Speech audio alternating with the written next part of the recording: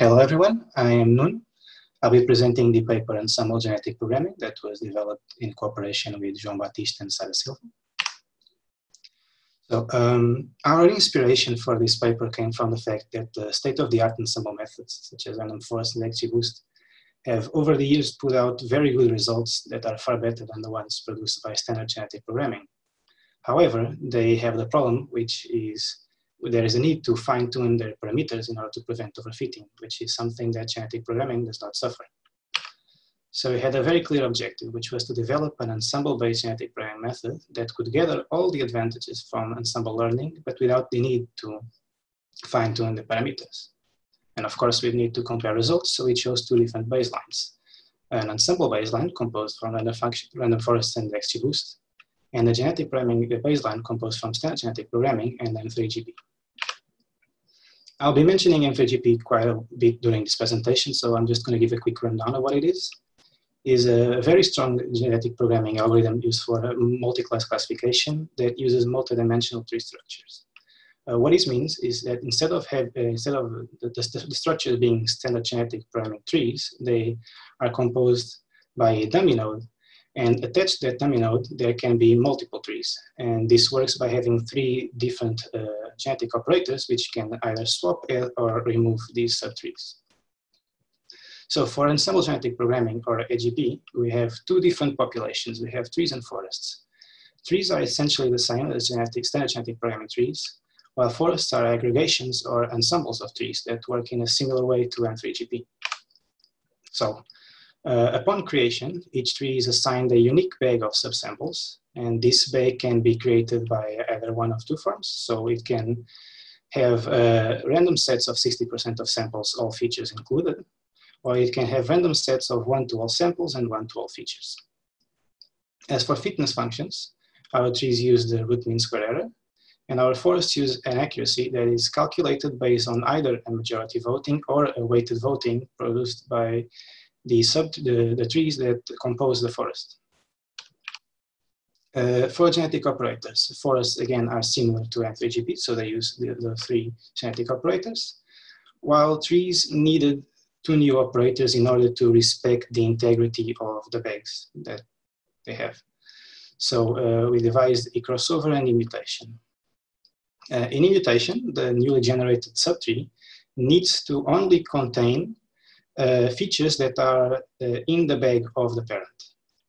Now in e-crossover, which is a bit more tricky, after swapping the subtrees, each parent will look at the received subtree and compare the features it received to the features that are in its bag, and it will replace the unallowed features by the most similar ones by the means of cosine similarity. So we can say that AGP is a coevolutionary, cooperative, and compositional system, since we have two different populations that are trying to produce a more robust model. So we start by pre-processing the data. So we split the data set into a training and test set, and we devise our bags of subsamples from the training data set. And then we initialize both populations. So we create the trees, assigning them their own unique bag, and then we create the forests and assign them a forest. And in this scenario, it does not need to be a unique, create the forest by assigning them a different tree. It does not need to be a unique tree, so multiple forests can be associated to the same tree. We then proceed to evaluate both populations, and we perform selection and breeding on both of them, and we end up with our best forest model. So we tested 10 different algorithms.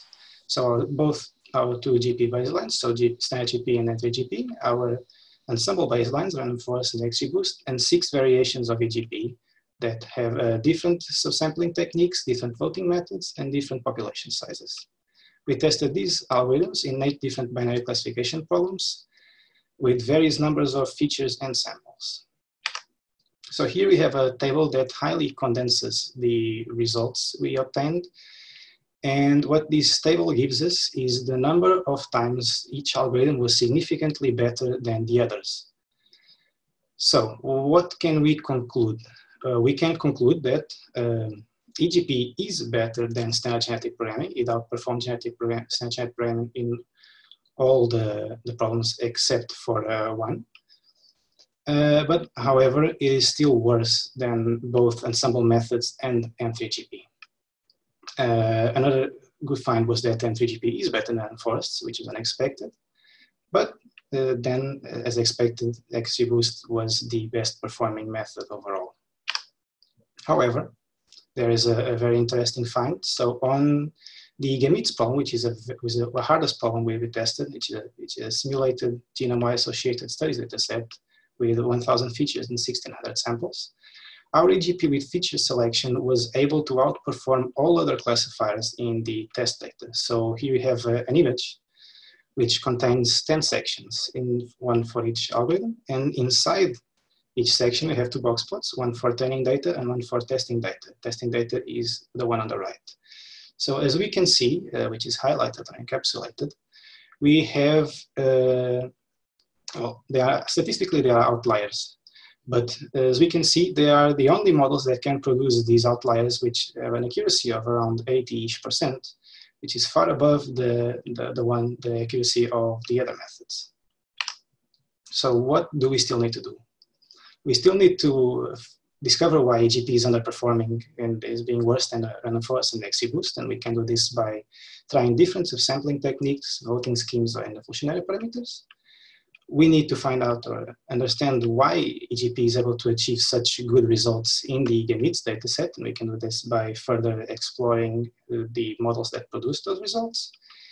And we need to extend EGP for multi-class classification and regression problems, and when doing so, we need to see if the positions are maintained on that rankings table we showed a few slides back. So thank you for listening. Okay, thank you. Thank you again for your talk, Nuno. We are ready for questions.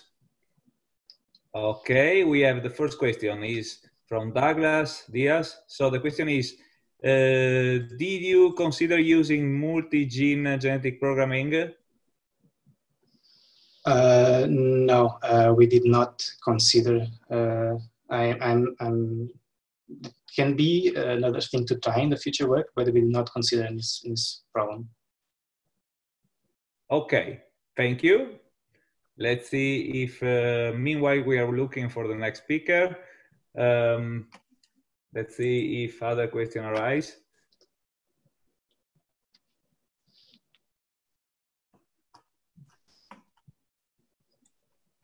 Okay, we have another question from Bill Langdon. So the question is in bioinformatics, often genes are features more interesting to users than accuracy. So this might be an interpretation of the result you observed on the, let's say, game test data set. What's your comment on this?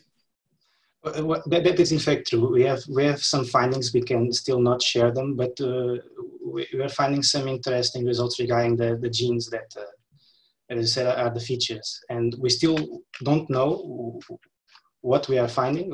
We cannot say clearly what it is, but we have some interesting results that we are eager to publish in the future. Okay, thank you.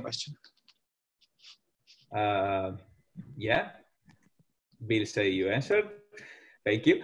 Let's wait another couple of seconds to see if we have other questions.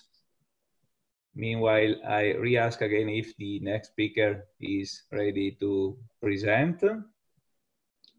Otherwise, Ting, please prepare the machinery for playing the recording. Yes, I don't think. Okay, and maybe we have the next speaker. Okay, perfect. So no other questions. So thank you again, Nuno, for the presentation. And thank you very much. Let's go to the next speaker. Thank you.